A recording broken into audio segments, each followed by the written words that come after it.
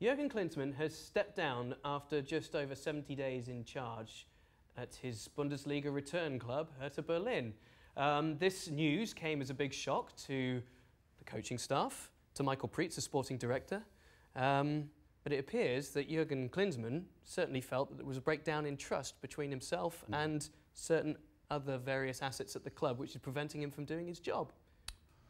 Well, for me, it has to be one of two things. It's either a problem with the sporting director or it's a problem with his coaching staff. And on the coaching staff side of it, you know, when you're the head coach, when you're in charge, you get your staff together and you discuss everything, tactics, training, who should play, who shouldn't play. And the ideal scenario is everybody gives a topman's worth, and then the head coach decides what they do.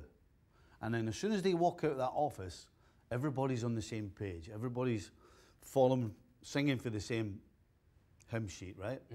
Sometimes, doesn't happen often, but sometimes you have certain coaches who will go off and take a player to the side and say, look, listen, basically don't listen to what he's on about. This is what you shouldn't. So that is one scenario. That is possible. You know, if the coaching staff are not behind him and not passing his message on, then you've got no chance. Now, the other one is a sporting director. You know, they have made some signings recently. A lot of money. A lot of money. In the winter window, which sort of seems to say that they were on the same page, no? Well, what we don't know is, does Jurgen Klinsmann want any of these guys? So if you're going to spend all this money on these players in particular, you ain't spending that money at Hertha Berlin for them to sit on the bench. If Jurgen Klinsmann does not trust these players, does not like them, doesn't think they fit into his system, then what's the point? You know, if he said to the sporting director, I don't want any of these guys, or I'll have one, and then all of a sudden he turns up and they're all there, that would, to me, suggest that he's going to say, well, okay, I told him I didn't want them, and the reason I didn't want them are valid reasons. They don't fit into my system, or I don't actually believe that they're good enough. And so when you're coaching a team, the one thing you have to do is believe in your players and believe that they're going to actually go on the field and do a job. So before you start and you know they can't do it and they're not going to do it, you're done.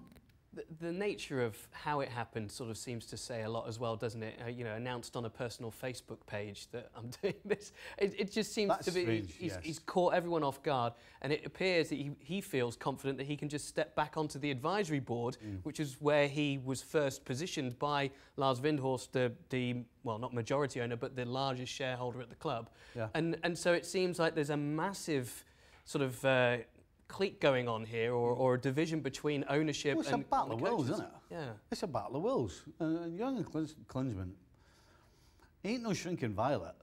You know, when he decides something, that's it. And he decided he'd had enough, and he went about it the way he wanted to. And of course, his relationship with the majority shareholder, in my opinion, is the reason why he's still there.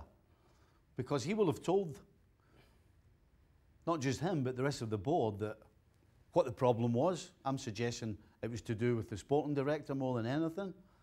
And so then he can now work towards getting somewhere that's going to benefit Hertha Berlin. If he just walks away, comes back to the US and goes on holiday again, he's not going to have any influence on what happens at Hertha Berlin. Right. But if he's on the board, then guess what?